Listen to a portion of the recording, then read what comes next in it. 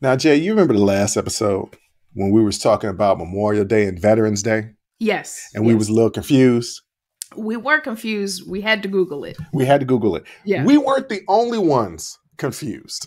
And just so people know that I won't bash Fox News all of the time, Fox News had a segment.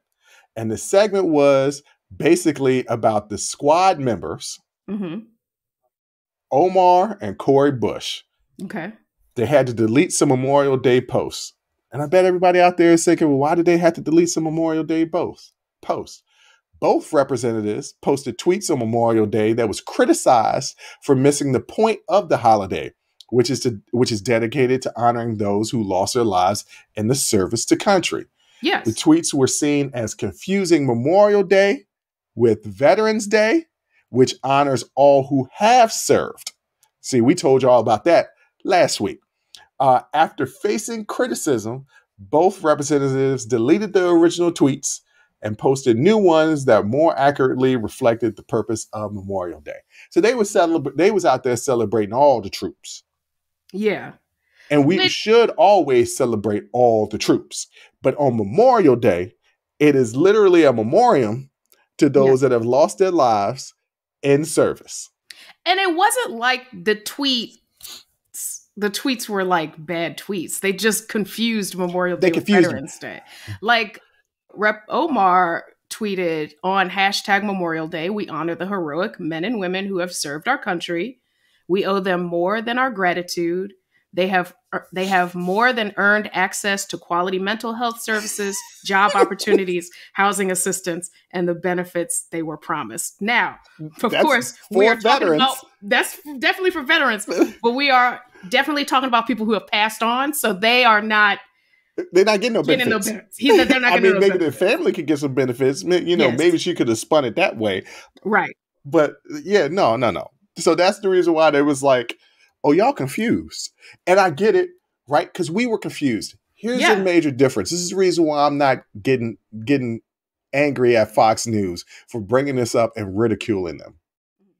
It's because they're representatives and somebody should have fact-checked their tweet before they sent it out.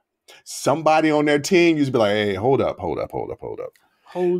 Memorial Day is a memoriam. It's about the people that passed. They're not living no more. It's in the title. I mean, it's the memorial. Hey, look, we can't throw shade because we had it confused, right? But I'm saying it's not okay for us to have it confused. I'm not giving us a pass. I'm throwing us under the bus too. But they are actually representatives and have a team. Somebody should have been like, hey, yo. That dude, the dude they do the meme when he had the barbecue. Hey, yo. Somebody should have been like, hey, yo. Yeah. We can't send this out.